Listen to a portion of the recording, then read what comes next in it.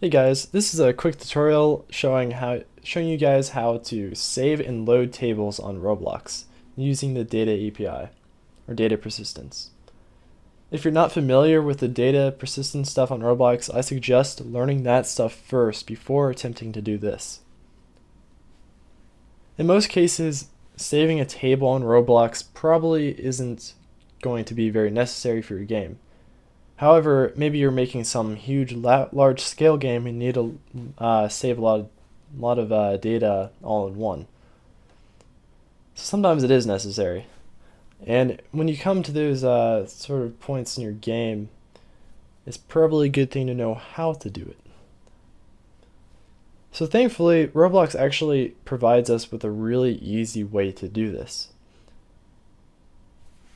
So if you've ever heard of JSON, which is a JavaScript object notation, it's really just an easy way to organize data, and you can also have it in string format. And if you know anything about ROBLOX's data API, you can save strings. ROBLOX also provides a library, the ROBLOX utility library, that includes a decode and encode JSON function. So right off the bat, we have it pretty simple, and we just really have to input the components to do this correctly. So right here, I have a simple player entered function that's triggered every time a player enters, and then we have a simple data table where we're going to store all our data. Right now, it just defaults to visited equals false, number equals 32, and name equals the player's name. Also take note that when you're doing this, you're not going to want to have objects in your table. If you do that, you will probably get an error.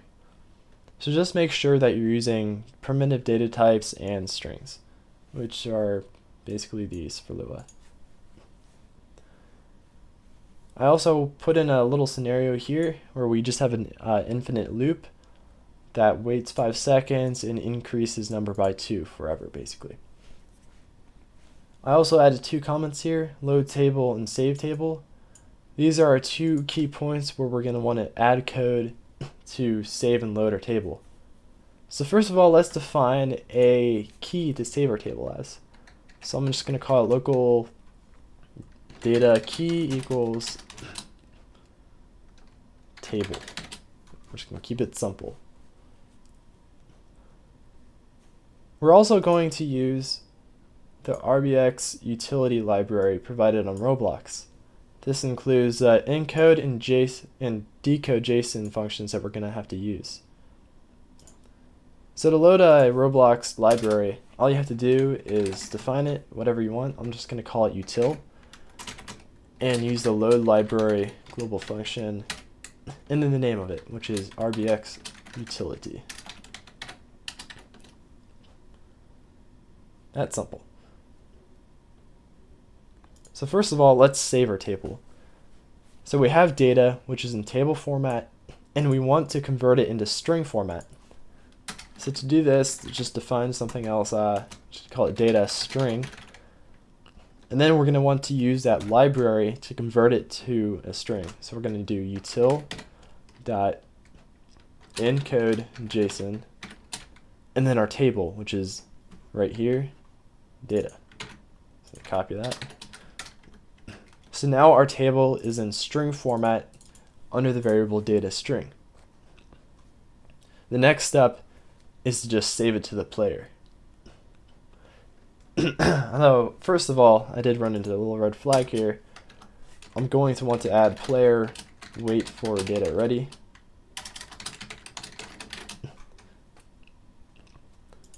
And then let's go back down here and save it. So player save string, and then we're going to use the data key string here and use that as our key, and then save data string.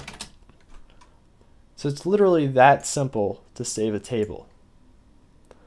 And really loading isn't even that much more complicated either. There is one extra step to it, but for the most part it's just as much straightforward.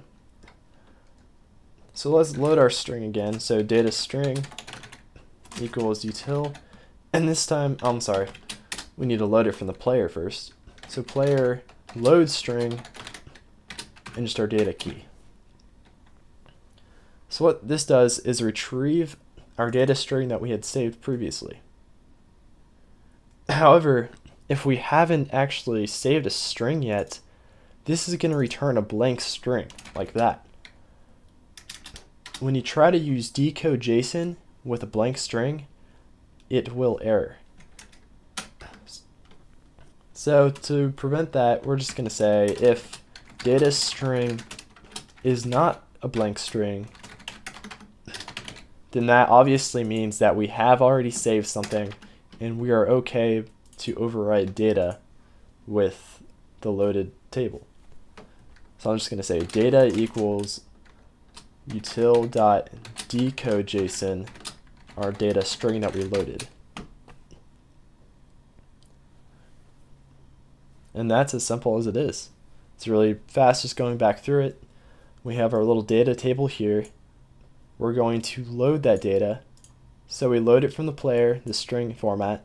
We make sure that it's actually been saved before, and then we turn that string into our table and add it as our data variable. And then we have a little scenario here where we have an infinite loop, and every 5 seconds our data.number value is increased by 2.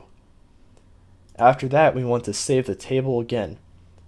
So we create our variable, and really having this local here isn't actually necessary since we already defined it up here.